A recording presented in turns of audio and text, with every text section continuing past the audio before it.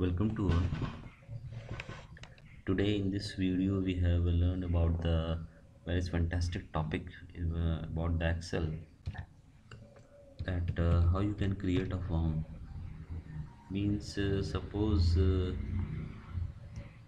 want to make a form. Once you enter in the form, then your data will be automatically inserted in the cell number. So that is a cool trick, and we have started it first. Just start the number, that is a serial number, name of student, then suppose make the class, then semester, and mobile number. Suppose we have created this field. So first thing, you have either you have insert data from here, but your aim is you want to create a form, and once user enter the form, the values will be automatically inserted in the cells, that is the downward direction. So just select all the details and then go to the insert tab and table,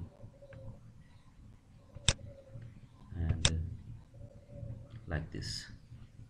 Once you enter this, then go to the file option, then option tab here, and then that is a customize ribbon, and here is a popular command. Select the command not in the ribbon, and then you have found out the forms which is available here. So click on the form and then add. I already add this, and then this, okay.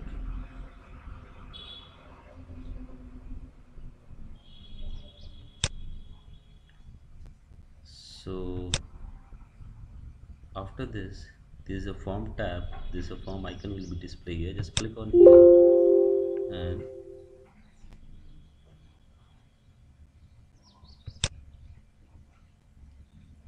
just click here and here. You just select the range, then you enter 1. The name of student is this, then class is semester is first, and mobile number is 90248. Once you enter the tab, then this data is automatically insert on here. Then suppose I just enter the second number, name of student is